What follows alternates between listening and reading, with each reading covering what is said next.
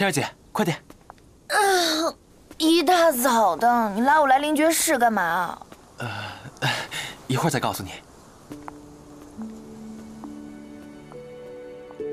2个月前，我随牧师去了2楼，发现了一部很有意思的灵诀。当时我特别想借出去修炼，但牧师说这灵诀得是天界老生才能借，谁知道我什么时候才能算是老生？所以芊儿姐，你就帮我借一下吧。什么灵诀啊？让你这么心心念念？这里不都是些普通的灵诀吗？在这儿呢。就是这个。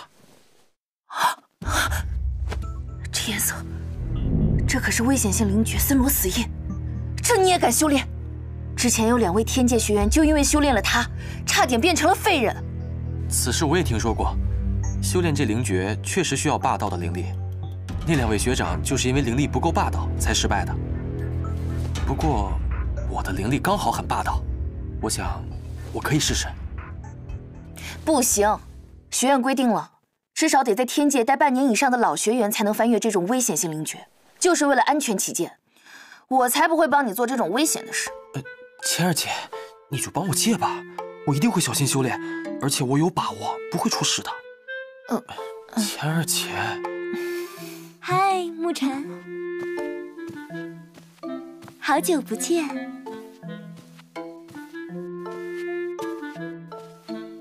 哎，芊儿，你也在这儿啊？你好，红玲学姐。怎么，想借阅这部灵诀，需要我帮忙吗？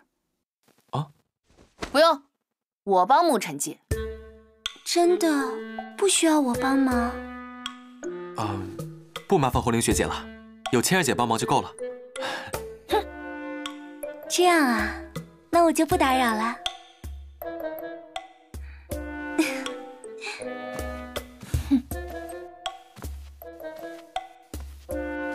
哼，红玉的人个个都是墙头草，他那玉主母亲就喜欢在柳玉和沐玉之间两边下注，他也想左右逢源，跟柳慕白走得那么近，又来跟你示好，哼，偏不让他如愿。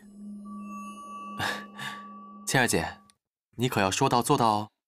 我可以帮你借，但你要答应我啊，不能独自修炼这灵诀，太危险了，必须在我盯着的时候才能修炼。听芊儿姐的。